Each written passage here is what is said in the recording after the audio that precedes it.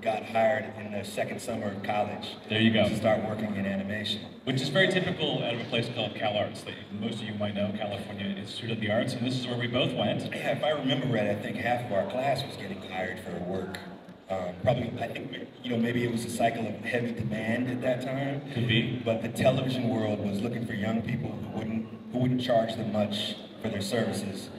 And I think at least half of us got into some early jobs, including your brother, yes, Andrew. So Ed and I, the reason I also want to do this, we've been friends for a long time. I think I met Ed when I was like 14, 15, when he was going to university with my older brother, Andrew Stanton. And eventually I learned to like him. Yes, eventually. And then we ended up working together at Colossal Pictures.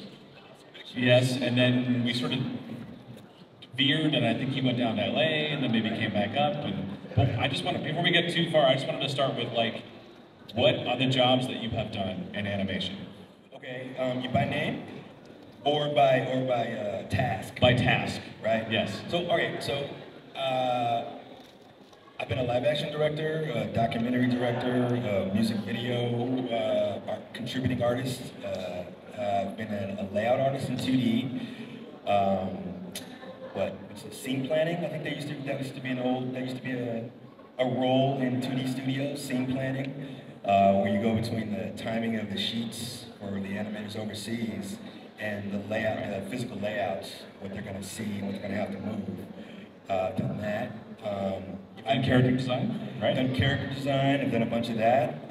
Directed a lot of commercials as just a kind of a go-between between the teams and the clients. You know, in different parts of the world.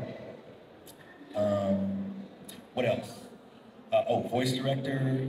Voice directed about 100, maybe 150 different voices, including a bunch of A-listed people. You know, just out of chance. Yeah, it's been a little bit of a Forrest Gump career where I just walked into things that led me to do things I never imagined I could do. So it's been a very interesting ride in that way. And you did animation as well. You were an animator, is that correct? Yeah, I was an animator when I first began. Okay. Yeah, I think I actually so you like have done a little bit of. I did a little bit of animation. I worked on a film at CalArts with a buddy of mine. He was the best animator in our class at the time, in our school at the time, Tony Fucilli. And he was one of the people who everybody was coming to along with the teachers. So we had teachers like Hal Ambrose from the old Disney days, guys who had worked on Lady and the Tramp, and we could only imagine being worthy of his approval.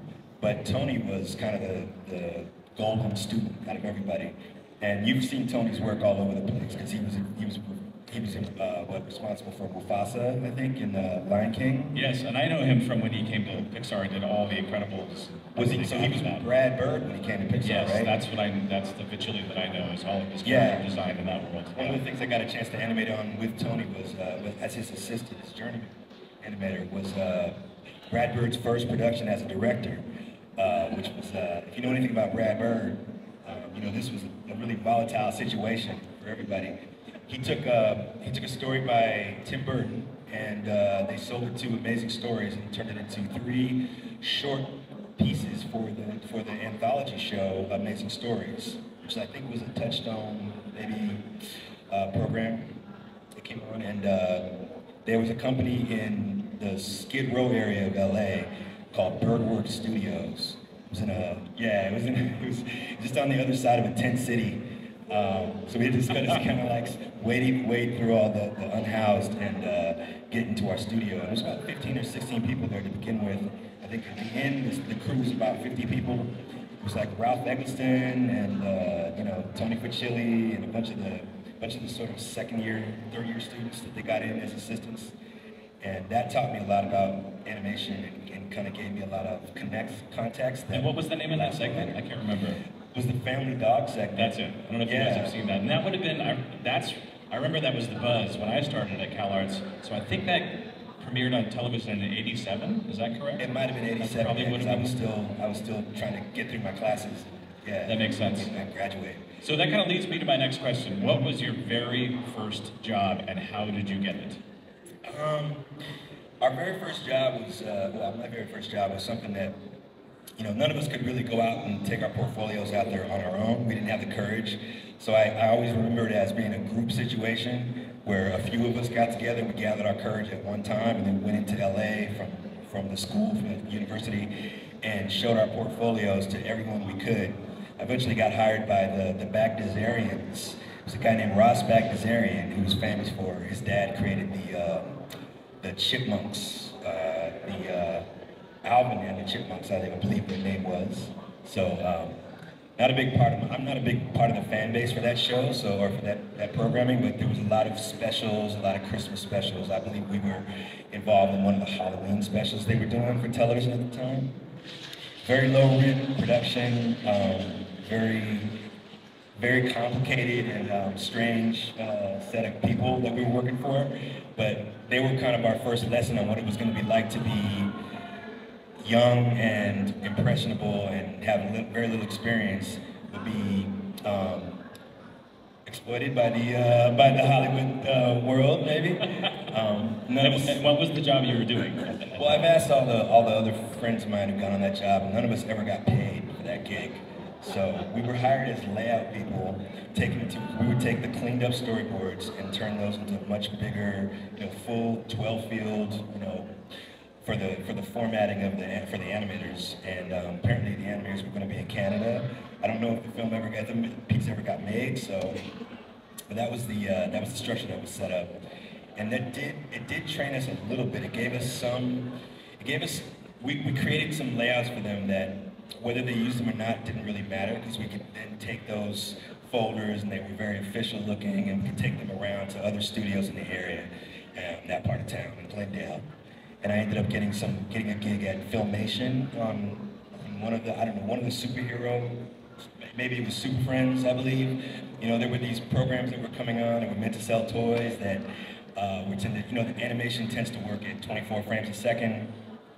These tended to be like one drawing for every second of frame, so it would be a single frame, and as long as that drawing made sense and looked good, then that constituted animation for them. Yes, and we were of the generation where it was all Saturday morning cartoons. It's really where you could see your animation. So most of the jobs, I would think, would be a lot like that. I'm just going to kick in some. I basically, the same thing I did. My span was 2D animation, because that was like the best way to get work, right? It was like you learn that skill set, and they always needed in-betweeners, and that was not a bad way to get a job. And so that was my first job. I did 2D animation, I've done some layout, a little bit of Wild Brain, I did a little bit of keyframe animation, some 2D stuff, and then I went on to do storyboarding primarily at Pixar. And that's the bulk, which is different. That was the bulk of my career. Do you think that early stuff gave you a little confidence for the storyboarding? Oh, absolutely. Yeah. I think people that do 2D animation can move into storyboarding really well, because they can already draw really well. And I had to break myself of making nice, pretty drawings, which is not what you're doing when you're storyboarding, but that helped a lot. Right, yeah, you learn very much so. Like 5, 6 different types of drawing and animation. So that was my first job. My first job, I moved to San Francisco after graduating from CalArts. Right. And got a job with A Nightmare Before Christmas. That is not normal to get into something so highbrow, but because I was talking about it, it was just, I had a friend, a classmate who was doing 2D animation. Right. And I happened to just be friends with him. I would have lunch with him once a month. We'd see movies and hang out. And sure enough, when he was doing the 2D animation, it was piling up. Yeah. And he didn't have an assistant. So he literally called me up and was like, hey, do you want to come in and be my assistant on this movie? And of course I was like, are you serious? Like, absolutely. So that's how I got onto that movie, was just to be somebody's assistant doing 2D animation. That's kind of how I got into Brad Bird's first production.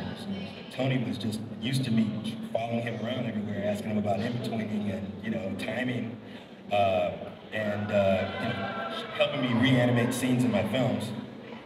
So that once we got something finished, and he saw that I could complete something, he invited me to come in and work for him. And I love that, because it's just all about knowing the right person, kind of being at the right place at the right time. A lot of my career ended up being that way, because after I did that, I went to Colossal Pictures, which is where I sort of re-met Ed, and that was a wonderful commercial 2D animation house.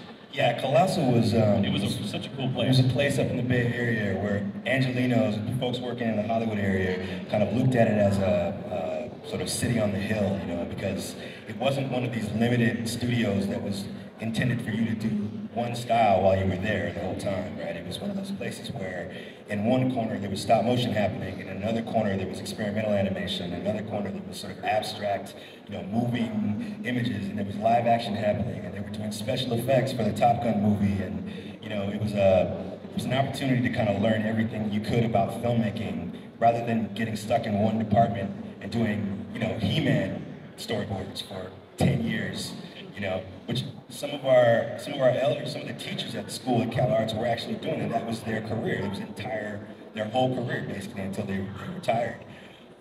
So I think we had that as an option, This is true. I went up to Colossal trying to escape that fate, essentially. I was just looking for work. Like, I finished Nightmare and was like, okay, where can I find work that's going to keep me employed? Is that where you met Henry Selick? No, I met Henry on Nightmare.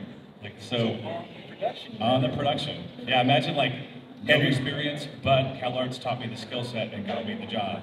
But what I do remember was going to Colossal, and I think it was Scott Tomey looking at my portfolio, and I was like, oh, clearly this guy's probably seen a million of these. He had zero interest, and then as soon as he saw the copies of the work I had done on Nightmare, he was like, oh, okay, when can you start? That's when I realized, oh, if you get a certain job that means something, it helps you get another job that means something else. And that was a very eye-opening for me, and that's how I got in.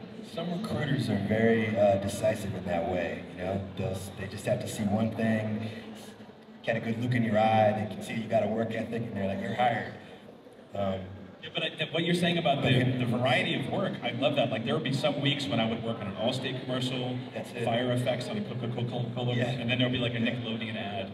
Right. And they were all radically different. And as a young guy, it was really fun to hone your skills and work with a bunch of different people. And just watch what folks were doing and did things that you didn't know how to do already. So Henry was one example of that. He was hiring all these people who were brand new in 2D and stop motion animation, some coming out of 2D. A lot of them ended up being the crew of animators on films that will come later that are considered classics now, like Coraline. And I met those guys when they were just kids, doing those Pillsbury Doughboy commercials. He said he produced about 100 of those things before he got a feature gig.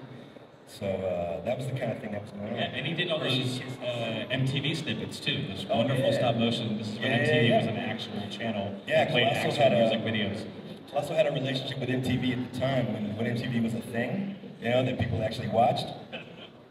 And at the time, I think they were also doing casting for The Real World out of our building. This is true. Yep. Weirdest thing. Because the first one was in San Francisco, if I remember correctly.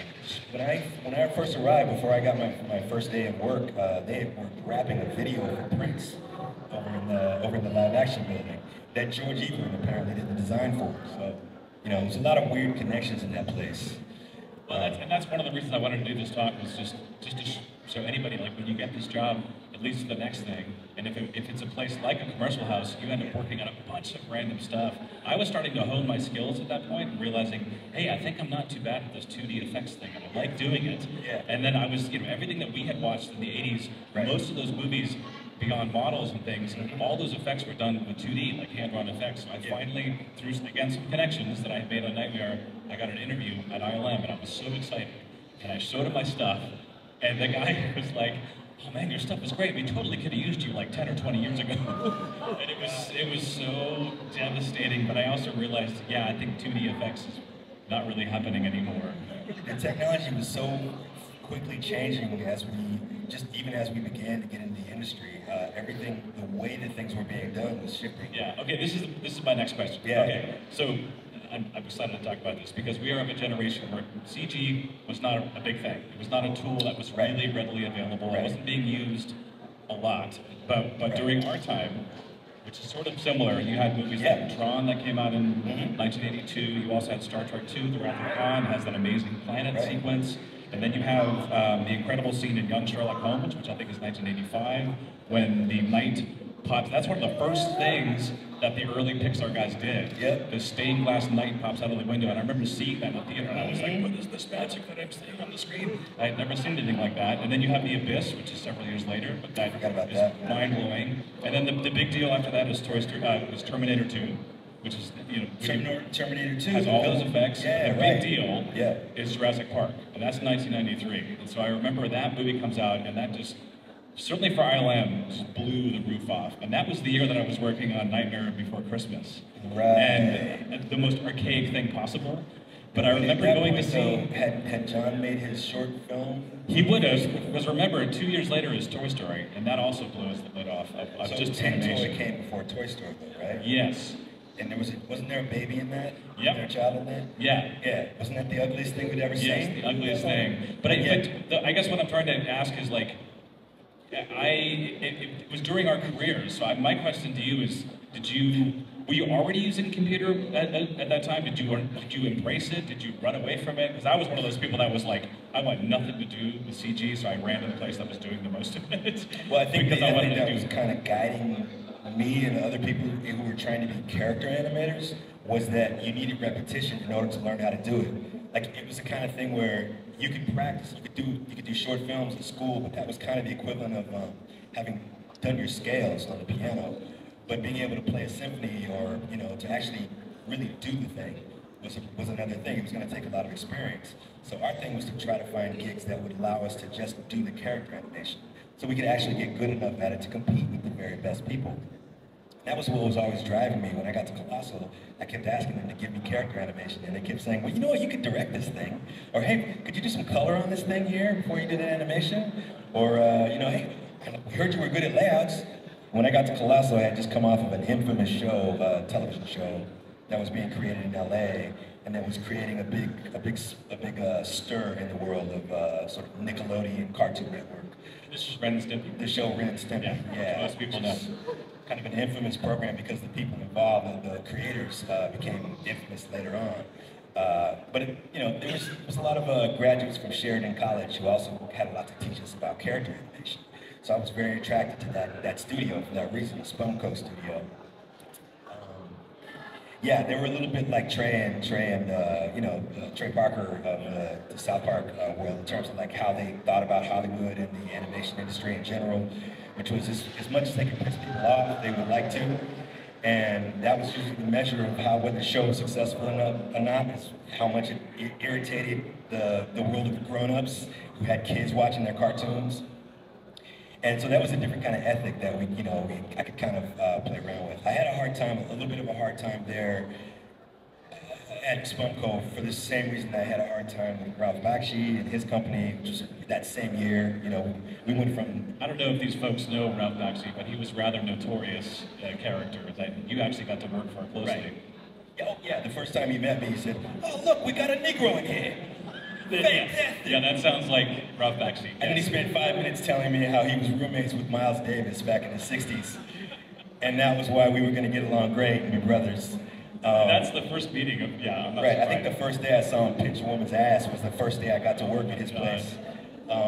Yeah, this was a situation in the 80s where the young animator didn't know what was coming. So we didn't know, we had no one to tell. There was no human resources at any of these studios to go to and say, is it okay that they're calling me these names? Is it all right that my producer threw a hamburger at me today? Like, because the scene didn't look good?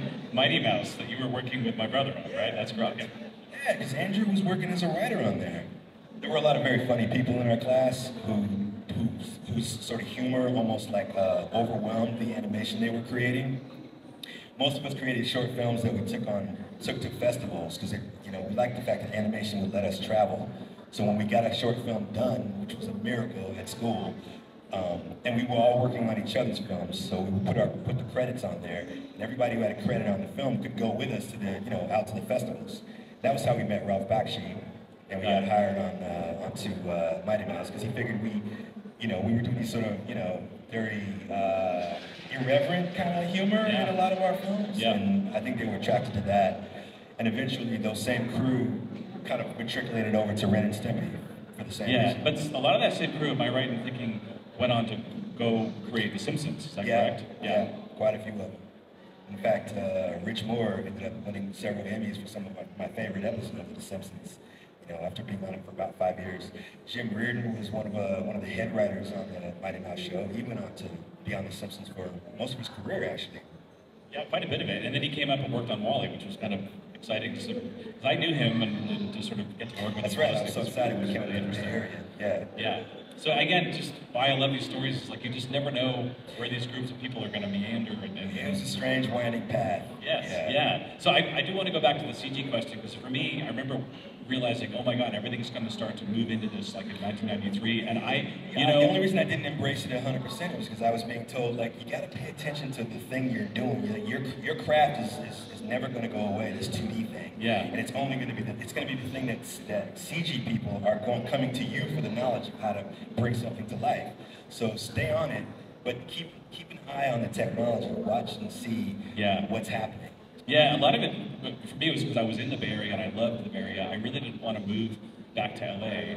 And I was just like, what am I going to do to find work? And I really wanted to get back into the movies. So ironically enough, I was like, well, the one place that's changing everything, Pixar, with CG, I was like, I can go there for the storyboarding job. I was very excited. They just had a hiring wave. So again, right place, right time, they just needed people for A Bug's Life. And I was like, okay, if I can get into this place and learn storyboarding, I don't have to do computer, because it was not what I wanted to do. Toy Story and Bug's Life, there were some commercials created that I thought were they were on the tail end, But that's, I sort of escaped doing computer work by going to the place that was doing the top end. And it worked out. I was able to hone that skill and to stay there for many, many years because they were churning out the movies. Using basically 2D skills to support a 3D project. Yeah, exactly. Yeah. But that was a big change. I remember that. Well, and ironically enough, 1994, Lion King comes out, and then there's like this resurgence of 2D. So you have, I remember that those years in the 90s, there was this really interesting, like, exciting upswing of 2D projects, but CG was clearly like this force to be reckoned with. That was, I mean, once again, Jurassic Park, like that changed everything. Yeah, like Jim would say, it was too big to ignore. Yeah, exactly. Yeah. Oh yes, so I think our careers, like I ended up going to a place like Pixar also because in the States, in order to get really good healthcare, you had to get a good job, and that company provided your healthcare. That's a big deal. And so one of the things also is Pixar was giving you stock options. That was a big deal. I was really looking for that, but that was a big incentive to keep you working at a place like that. The real downside to moving up to SF to go to Colossal was that there was no union. There was no union up there. So, but your career has mostly been freelance. Is that correct? Or maybe you had longer stretches at places that I'm unaware of. After Roger Rabbit, and we can't gloss over that this guy worked on Roger Rabbit, which is amazing. Yeah, there was the whole inculcation into the Disney sort of world, and there was like the 2-day orientation that they had. That was back when it was very intense when you got a job at Disney Animation. They wanted to make sure that you were going to dress the right way and not have too heavy of a beard and all these things that people don't believe that they did that now, but they took you through a whole orientation where you got to see all the videos and see the old reels of Walt himself telling you how to behave yourself while you're at the company and how to be a good member of the, right before you got your tag with the mouse on it and everything. But the Roger Rabbit show itself was more of a Richard Williams thing in the end. It was more of a connection with Britain. It was more of a, it wouldn't have been the film that it was without Richard and his crew. So most of us ended up kind of falling in love with that level of animation, looking at that commercial house that he came up with in London and thinking, well, that's kind of the dream for animation. That's where animation should go, because he was doing all these different things that you didn't get to see. Did you move to London for the job? Were you in London? No, I stayed in LA. They had the small unit in Burbank, and that was run by the Bears. I don't know if you know Dale Bear and his Dale and Jane Bear. I know the name, but I never met him. Just great animators from the Disney kind of family that kind of took over that, and they were his assistant directors on that in the LA area. So Bruce Smith was my kind of boss, like my main, like supervising animator on that. Bruce went on to form, to create the Proud Family, and we did Baby's Kids together. And there were a lot of union jobs actually during LA, because even at school at Cal Arts, we had to find a way to get our union dues together, scrape that money together before we could get the gigs in places like Filmation, because the union was very strong. And I never dealt with it in the Bay Area. There just isn't a union presence up there. Yeah, once we got up there, I realized that I didn't have to pay the dues, but also I didn't get the same rights either, or the same protections. So it was a real trade-off. That's what it's going to be. I knew if we moved to London, it would be the same thing. So right after Roger Rabbit, a lot of those people some of those animators were heading back to Europe, and they invited us to come and visit them, just to come and to stay for a week and say hello and see what the studios were like in London, and Germany, and France maybe. And that was a dream for me because I mean, I'd never been anywhere on the planet other than LA. So I went straight out to Germany and worked on a German feature. I just took a job, I took a job in the first place that would offer one to me. And it was a German feature called Peterkin's Mondfahrt. Great title. Peter's Trip to the Moon. Okay. It was a best-selling children's book at the time in the German language. So I had to learn to phonetically animate in German, all the dialogue. And it definitely expanded my mind as a young Angelino. I can imagine, and I like what you just said there. You're often just looking for like whatever job is the one that you can find is the one that you often. That was what Tony's advice was: to take something where they gave you the animation to do. They just threw animation at you and said, "Make this character come to life," because that was the only way you were going to really learn to do it. Exactly. You know, the first 10 years you're an animator, you're still full of questions about what the hell you're doing. You know, you come to every job feeling like you're starting at zero. You know. And this is the kind of thing that Glenn Keane would say in his advice. You know, when we were at Disney on Roger Rabbit, he would come over and give us advice constantly because he knew us from Cal Arts. Glenn was a nice guy. He used to work all day at Disney and then come up and do a 7 o'clock to 9 o'clock or 7 to 10 class at Cal Arts, just because he couldn't get enough of drawing and talking about art. He's one of those kind of generous spirits. I had the same experience. Most of the teachers I had were working during the day, and then would come up and teach. Most of my classes were from 7 to 10, which is kind of crazy, but you were learning directly from the guys. And then they would often bring stuff from work, even though they probably weren't supposed to. Right. But my layout teacher, my animation teacher, the character designer, Joe Rams, all those guys. Yeah, that's right. Like Giammo, I had Mike Giammo as a teacher. All those people were. Yeah, I think I had one of your classmates as my animation. Russ Edmonds. Okay. Was my animation. Yeah, and this is a who's who of sort of that 90s resurgence of animated features that were coming out of Disney, Bluth, a few different studios, but mostly Disney. So that was kind of the training that we got.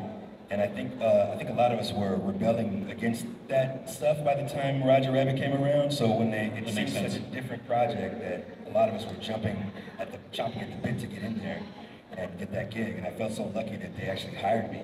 Because again, like without experience in animation, you don't feel like very confident in it.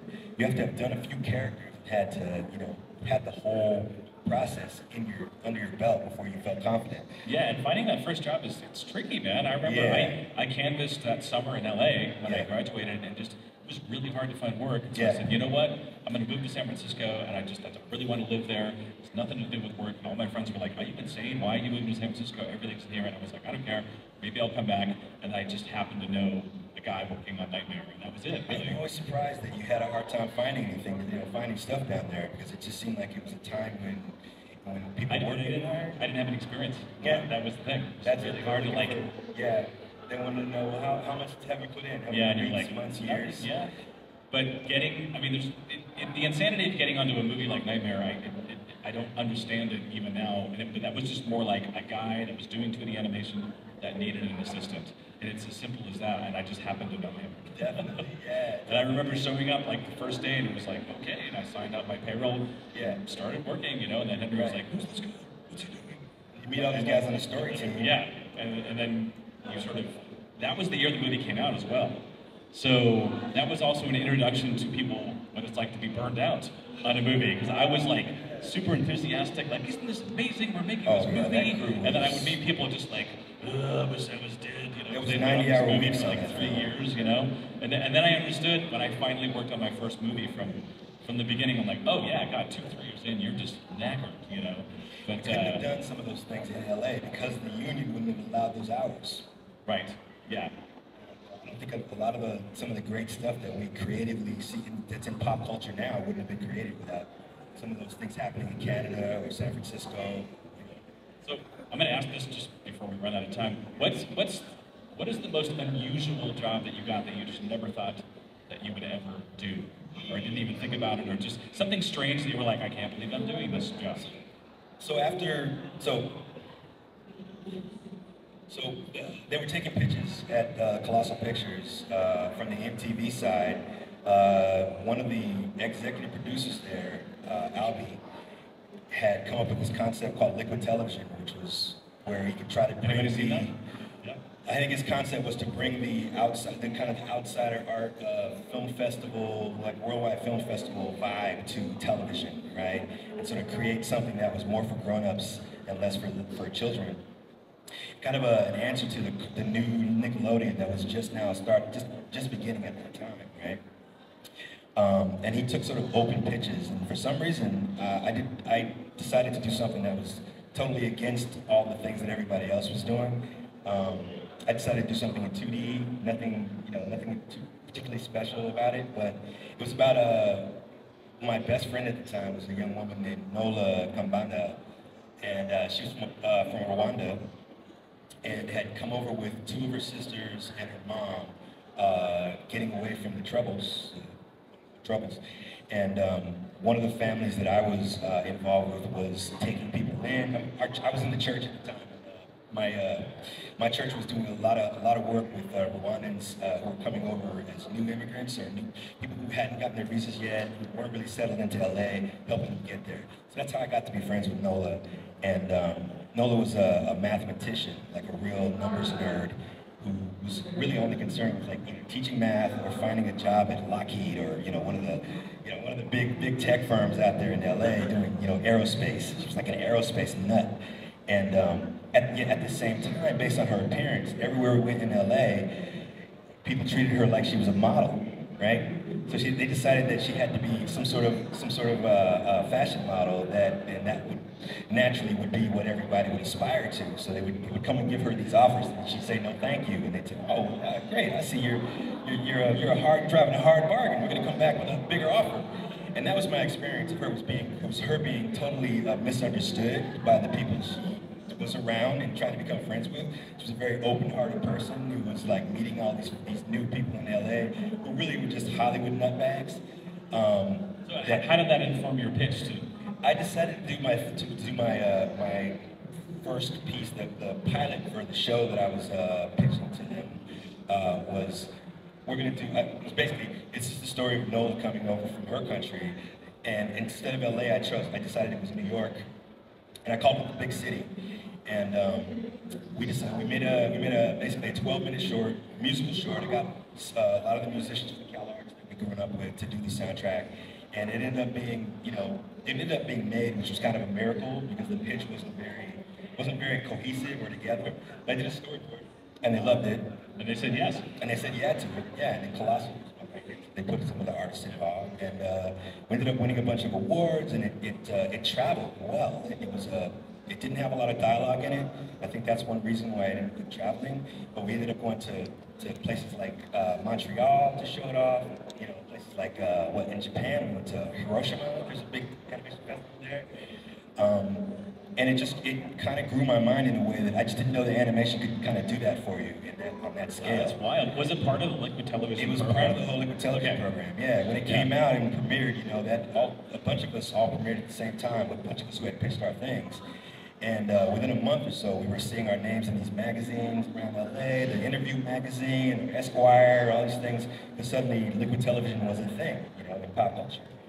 And then we started going to the festivals, and that was what led them to have us direct things at Colossal.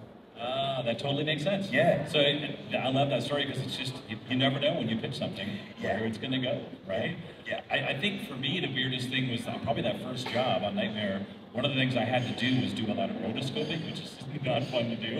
But we had to project a frame at a time onto this paper, and then I would trace it. I have that on Roger. Yeah, and then I would have to give it to the guy that was doing all the effects animation, which would have been Jack on Fire and things like that. But one of the things I had to learn how to do was load this down shooter. They would give me clips of film, and I learned how to open the magazine up and deal with film. I never thought I would have a job where I was doing something that I had never even thought about doing. And then I had to learn how to shoot the animation. We would paint all the cells and then shoot it, and I'd have to go into the darkroom and load and unload in the dark. I never thought I would have handled film. And it's probably the only time I ever did that, which was really cool. It was really kind of fun to do at the time. Nerve-wracking, but kind of fun. The other thing was I ended up on A Bug's Life at the end. They were running out of time, and remember back then, this is their second feature, and there's a lot of organic stuff moving around in that movie. They didn't really know how to do a lot of it well. And there was a scene where Rosie throws her web, a rope, at P.T. Flea, and he's like, and he gets wrapped up. They couldn't do it. And they were just struggling, and they knew I had done 2D animation, so they asked, hey, do you think you could animate this shot? Because it needs to get done. And I was like, okay. So I just gave it a whirl. It's very short. It's like 2 shots of her throwing the rope at you, like you're the camera.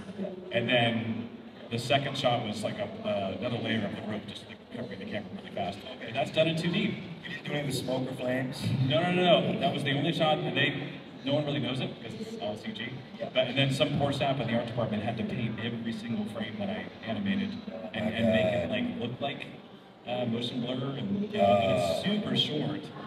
But I didn't expect it. It's probably the only thing I've ever animated ever actually on the screen. Most of the work I do now is all storyboarding. Nobody sees it. Right, yeah. But it was fun to do. You were trying to escape the tedium by doing storyboards. You were kind of trying to escape the tedium of the frame by frame. Well, honestly, for me, it was more just wanting to work on movies. Yeah, that was the job that was available. Yeah. It just happened to be, and this is what happened after Colossal also decided to not do commercials anymore, right? I'm sure that affected both of us, and I was sort of like, where do I go? Yeah, I went to Wild Brain for a little bit. At that point we were starting to go into pitching features. So all of us who had come from LA, they started sending us back down there with guys like John Stevenson and Cindy Woodburn. I don't know if you remember Cindy from the Amlin. I met her when we were over in Europe. And she came to, they hired her there to work on the features and head that whole thing up. So I spent 3 years at Colossal attempting to get them a feature. I see. To get made. And then nothing really came of nothing. Great relationships came of it. You know, we met Jerry Jewell, who was the writer of the Muppets Christmas Carol, and Muppets Saved from New York, and the Muppet, you know, all these. Which I'm a mad, crazy fan of the Henson company, so I'm like an insane nerd for that thing. So I felt like it was an honor to get to even meet this guy, and he taught us a lot about story. He would have us go to his house in Mendocino, and he would develop and break the script on the King Tut movie. And then later, there was another film that was brought to us by an outsider about a New Orleans witch and voodoo and all that stuff. And started working on that together. And that led to another insane, totally unexpected encounter with someone I never thought I would know. The music producer who was being, they were talking to music producers and trying to figure out who was going to do the soundtrack because they wanted to lead their pitch with, we have a really big, great, you know, large A-list person to do the soundtrack. And so one of the people they had been talking to was Quincy Jones, who was interested in Colossal Pictures because he had been watching them. He's one of those people who pays attention to all media. He kind of sees what's going on. He knows what the radio stations are doing. He knows what the animation companies are doing. He's an autodidact and a real genius. And somehow, some way, from up there in San Francisco, we ended up getting a visit from Quincy Jones. And he signed on as a producer to this New Orleans picture. I think it was called The Legend of Soul. And he had a picture of how the soundtrack would be, and put all the music, the songs, and all those things. And he was just coming off the third Michael Jackson album, so it's not like he was not busy, you know? But he was one of the most generous individuals I've ever worked with in entertainment. He kind of welcomed us into his LA facility as like family, and gave us all like name tags and mentioned we were never going to be there. We didn't spend any time there. But he made it, you know, like you're going to be part of our whole thing. Like I'm a mogul, and you guys are a struggling studio that we think should make features. So let's see how far our support can get. And how long did that development process last? I think we ended up going and doing collective pitches with Quincy in the room to about 13 studios around LA, including some of the music houses like Polydor, Polygram, because you know everybody wants to get into movies, right? So anyone who wanted to actually have them sit in a room with the great Quincy Jones would take the meeting and get the pitch. It gave us a lot of great experience, you know. I pitched to Lisa Henson. I pitched to, I think Brad was in there at one point as in the room, you know, as a listener. We went to Paramount, Disney, all the different places. Most of the movies that we've tried to get made in my lifetime have not gotten made. So this is one of those examples of where we took away an experience and something from the development of the film that was other than the film itself, right? Because we had these long-standing relationships that came later that ended up, you know, we would end up doing other projects with those people. Yeah, I love that because it's true. In animation, as most of you know, you end up working on a lot of stuff that just never gets made. Yeah, never sees the light of day. I remember on Toy Story 2 meeting Ricky Nierma, who's a great character designer, and he showed up and everything that he had worked on had not been made. everything. He had not worked on one thing that had been made. And he's one of the best. And he's one of the best. And I remember he came up and he's like, what is it like to work on a movie that actually gets made? And I was like, really? And I had never experienced that. Like, I still hadn't, maybe once or twice post-Pixar I've worked on a few things. But at that point, that was the beauty of working for like a well-funded studio that functioned, is that everything you're going to work on is going to come out. Did you work on Peach after Nightmare? I did, yeah. Because both Nightmare and Peach were miracles. They are, yeah, it's true. Made. Yeah. It wasn't like they were a shoe-in. You know, it was like a struggle with the studio the whole time. But yeah. So I never had that experience. So I could just see he just was like, had come out of the darkness. And was like, how am I going to get to work on something that people are going to actually see? But I realized, yeah, that's an entire existence if you're just developing stuff and pitching. And that happens to the best people. We know Brenda, my wife and I know Brenda Chapman really well, and her husband Kevin Lima. Yeah. And those guys are like, they are Oscar winners, and they've made great movies. And even them, it's like, we'll talk to them, and they're like, yeah, the last 2 years we've been developing projects, pitching around, nothing. That's right. It's just part of the deal. Right. No, even Tarantino has his slow years where he's just like, no one's listening.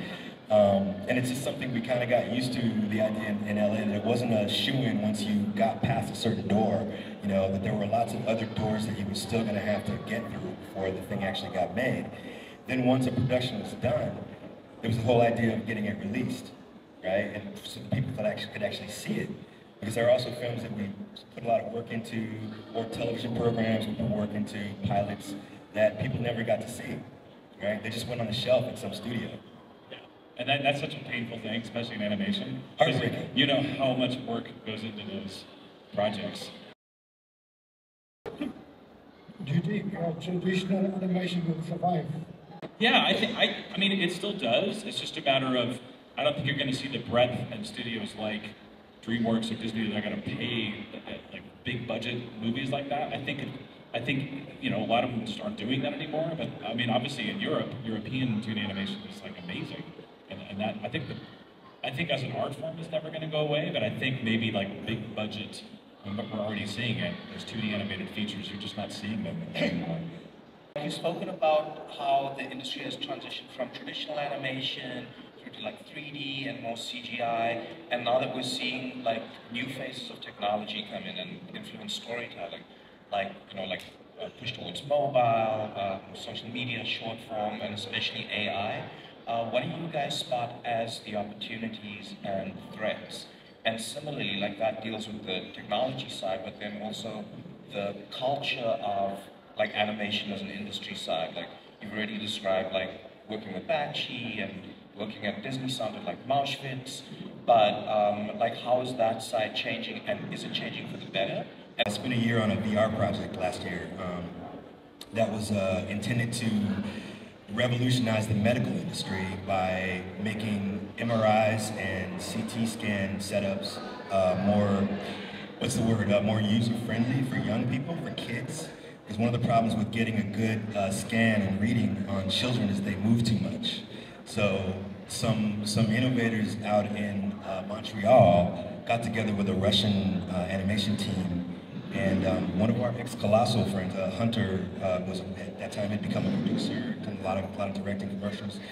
He became the kind of overall producer for that, brought me in to design the characters and help him create the experience for them as a VR experience for kids from about, I think, 3 to about maybe 7 years old, where they would have something that they could do, kind of gamify the experience, like 5 or 10 minutes they had to sit there and be still. And just do it with characters and sort of a call and response, and with things that they could, put their focus on rather than all the noise around them and how uncomfortable the machine was. And that was my first experience, first delving into using my talents in a new media, right? And since then, there have been a lot of other, when we go to film festivals now, like the VR and AR kind of concept is getting a little bit conflated now with AI, because I think AI is going to be one of the ways that big tech companies are going to use to sell us VR, because there are things that they haven't been able to quite get to get it out to market yet. They thought by now all of us would be living in a VR world, right? If Meta had anything to say about it, right? But that was one of the more kind of, I guess, forward-thinking kind of gigs that I've done. And as a teacher at the university level, AI is something that our department is embracing, and it means for us that we're learning how to give good prompts, essentially. You know, we're learning how our words are coming back to being important again, and that being articulate with our creative concepts is something that we have to push more to our students. Because, you know, most kids who are visual artists just want to draw. They don't want you asking them to explain what they're drawing. It's like, it's anathema to everybody. But we're having to try and turn that around in the culture and make them realize that they may not be the person who's on the other end of the pencil. They may be having to tell a computer to do it rather than do it themselves. Well, I mean, I'm a little old school when it comes to tech, but like I think all of these things are exciting for I think it just means more opportunities for anybody out there who wants to get into animation, especially with the streaming platforms. There's all these different things that you can do and different ways to do animation. I think AI is just like a tool, like any other tool. I'm still sort of like, my world is feature films. That's pretty much like what I do, and that's all I've really done. So I don't think I'm going to veer too far from that world other than stick with animation. And I'm doing I'm an assistant director now, so like I'm just looking at things like that and writing. But it's exciting. I don't know where it's going to go. But I think AI in particular is it is a tool that I don't really get. I don't know why you would want to use it, but it's nice to know that someone like En's in the teaching world is like, yeah, we're going to have to talk to our students to use it properly, you know? You know, being in academia with animation means that you've got to keep up and you've got to at least try to understand the things that you would rather, because as an artist, I'm still trying to focus on mastering the stuff that I had to, you know, storytelling and, you know, storytelling through images and, you know, animation itself. But these are sort of distractions that you kind of have to welcome and allow into your life, you know, as animation grows, you know? If you guys had, I know your very own studio with an infinite budget, are there any projects that you guys want to be working on at this point, or kind of different roles you want to take over for, you know, future projects, I guess? Well, I mean, I think for me it's just more what I would want to do and employ the people that I know, like Ed and other folks. Like I'd love to be able to make my own feature animated film, like my own story. I'm a big horror movie fan, so like that's a bucket list thing. Just to be kind of fun to make a little bit more, something a little bit more extreme in animation that might not sell, might not make money. But I think having a studio where you can have people being able to try different things and have features and shorts.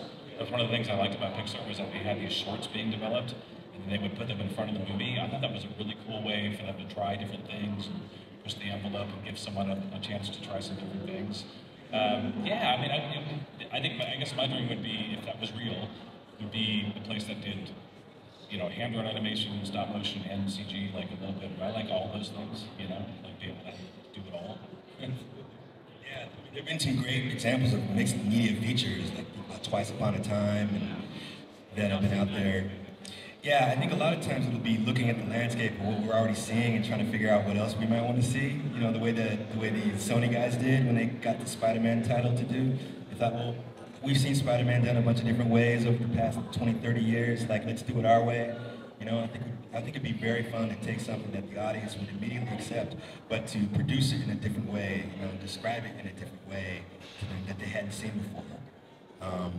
And when I think about like what a dream project might look like at the other end of it, I think maybe the Spider-Verse might be the, you know, kind of sweet spot for me, you know, based on the kind of things I like to draw and the kind of, you know, story.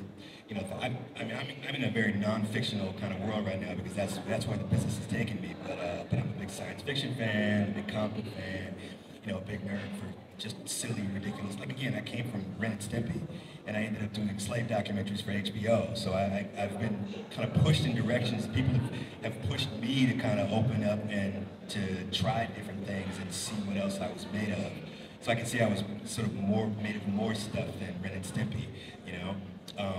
But I think, again, I mean, as a black man, I mean, there's a lot of subject matter that hasn't been covered in movies yet. And I think I would probably find the best scriptwriters I could And I went to school with quite a few really good scriptwriters, or people who became good scriptwriters later. My friend Don Cheadle, who was one of our roommates at college, became a very well-known actor.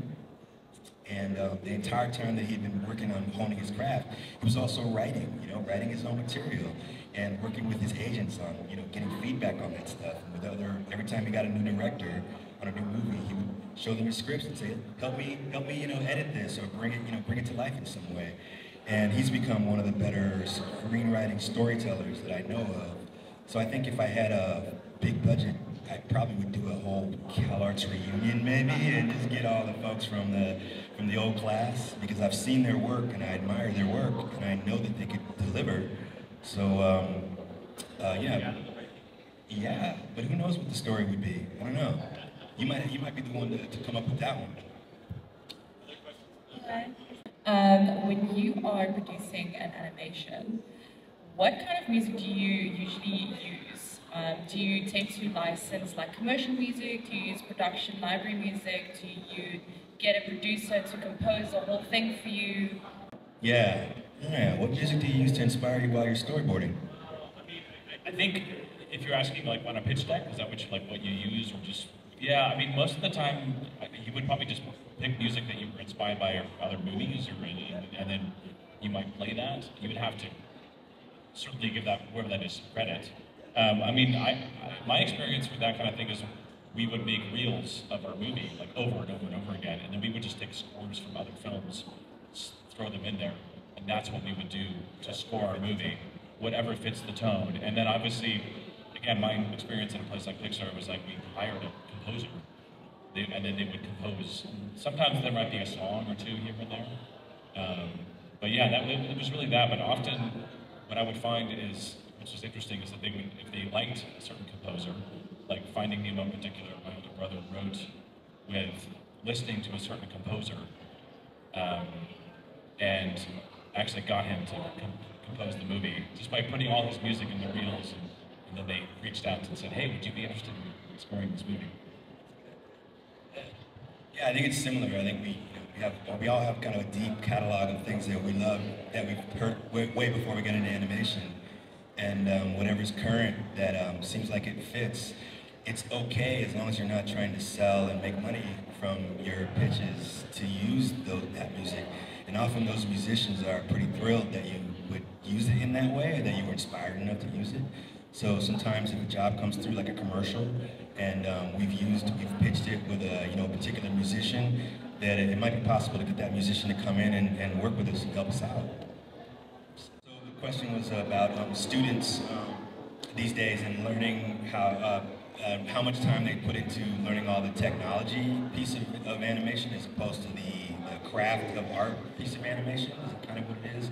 It's a strange balance that I've been teaching for about 6 years, and I think our whole department is searching for the right balance of what to advocate, and how much to put on the students, because they're quite burdened. Most students are working full time to sort of to pay for their studentship, for the school they're going to. So they only have a certain number of hours in their week, and it ends up being a situation of like figuring out what's the best way to manage their time. But our department does tend to go about half and half. You have to start in the core first 2 years. You've got to learn all your drawing skills, right? You have to learn all your compositional skills, because a lot of those concepts will carry over into other parts of the animation process in a way that's much more surefire. Like if you can do this, then you'll be able to do this other more complicated stuff. And then after year 3, they slowly start to kind of like gain their, and they're faster than we would have been. I mean, I'm sure, they're picking it up a lot quicker than we do, but there's certain programs that the school recommends, and then they make sure that all the technology is available, so that if there's, for example, if everyone's learning Toon Boom, but there's a couple of students who would like to get into Blender, because they see that in their future, then I'm happy to go ahead and do demos on Blender and start them down that path, Or if they're seniors and they're trying to get their films, their senior thesis done, and they need to package it with a certain kind of software, the school will definitely support that, and help them with instructors and also with some assistance, to get that. Yeah.